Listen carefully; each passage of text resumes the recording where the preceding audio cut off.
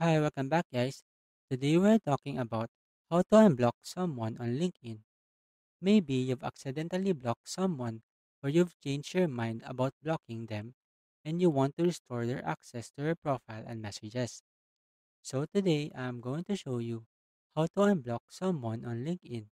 Check video description and I will try to leave the written instructions. So let's start. First, open your LinkedIn application and log in with your account. After that, tap on your profile icon located in the top left corner of the screen. In this panel, tap on the settings option below.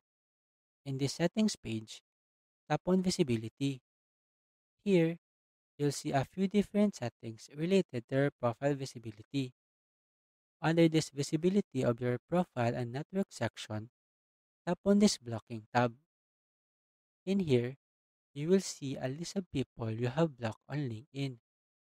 Find the person that you want to unblock and tap on the block option at the right side of their name. A menu will pop up below asking you to enter your password for verification. Once you have entered your password, tap on this unblock button below.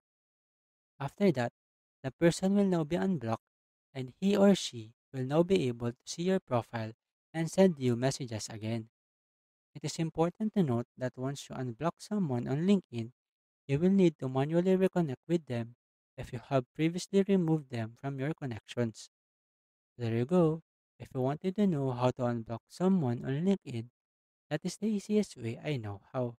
If you know another way to unblock someone on LinkedIn, leave a comment below. Also, be sure to subscribe for more videos.